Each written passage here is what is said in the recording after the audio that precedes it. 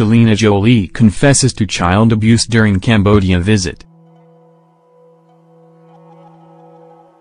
Actor Angelina Jolie has caused outrage after admitting to abusing children from an orphanage in a Cambodian village. During an interview with Vanity Fair, the elite Hollywood star confessed to playing sick games with young children that were recruited from the slums of Cambodia for her latest Netflix film.Jolie's movie, They Killed My Father, depicts life under the rule of Cambodian dictator Pol Pot's Khmer Rouge through the perspective of a 5-year-old girl called Loung Ung, and is based on the acclaimed 2006 memoir by the real-life Loung Ung.Vanity Fair interviewed Jolie on the upcoming release of the movie, where she included a description of how she recruited child actors for the part. To cast the children in the film, Jolie looked at orphanages, circuses, and slum schools, specifically seeking children who had experienced hardship.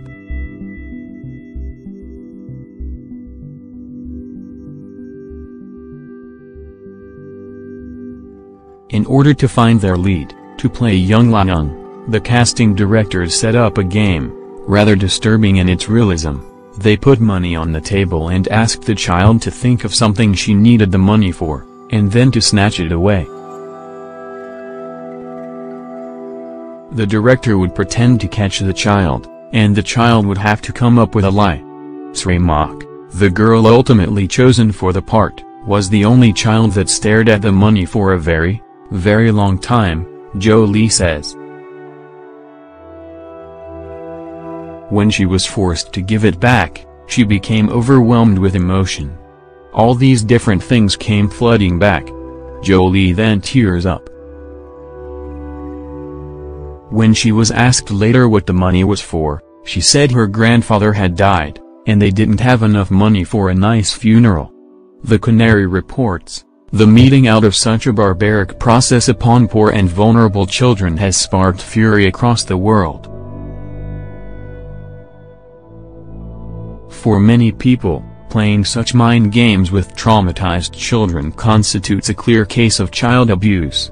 Children living in abject destitution were taunted with money they could never hope to find anywhere else. A production team of Western millionaires waved it in front of their faces and then tore it away. And then they left.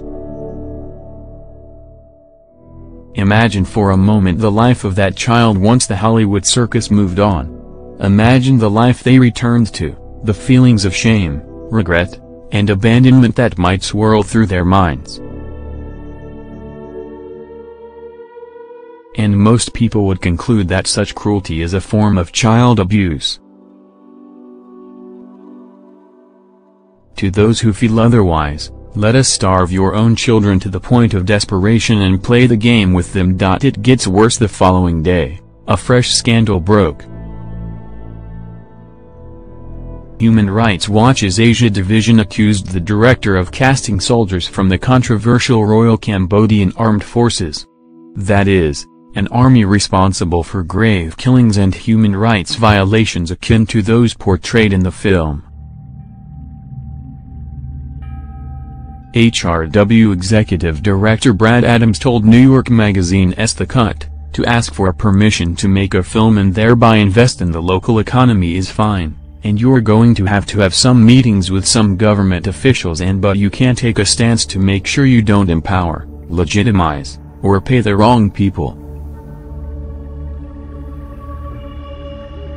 And working with the Cambodian army is a no-go zone, it's a red flag, and it's a terrible mistake. Hollywood itself stayed notably mute on the issue.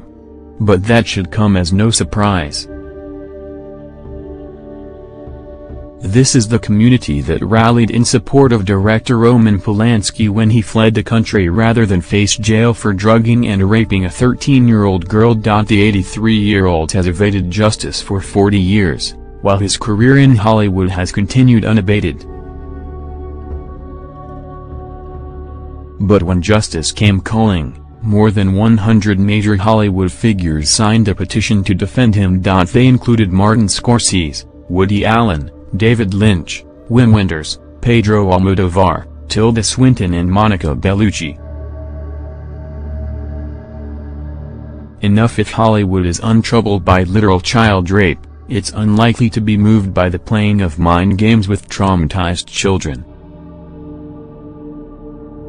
But that's where you come in. Those outside the tainted walls of Hollywood must work all the harder to hold those inside to account. And we can do that with our time and our money. We can take the time to share these stories and agitate for the safety of children.